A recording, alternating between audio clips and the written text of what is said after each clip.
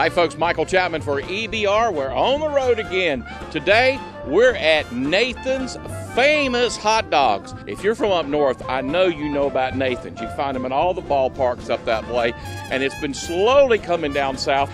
You might find some of them around at other places, but this is the real thing. So get ready, get set. We're going to have some delicious hot dogs today.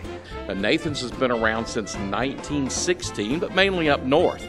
As connoisseurs of hot dogs love the all-beef hot dog. And that's what these guys have here. Now, not only on the menu, as you see behind us, they've got chicken, they've got hamburgers, so this is something for the whole family. And they even got an ice cream shop here. I'm getting ready to place my order, getting ready to eat. I'll show you what we're getting in just a minute. And I'm excited to eat some delicious hot dogs today.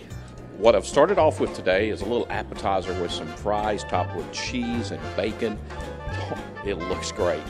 And my main course, got a couple hot dogs here, onions, slaw, called a slaw burger, and I've also got some sauerkraut I'm gonna put on one of them. Got ketchup, condiments, everything on the side here, so I am ready to eat. Whew, that was good food. And these are all beef hot dogs. I had to get me a little bit of ice cream, so I'm going to dig into that.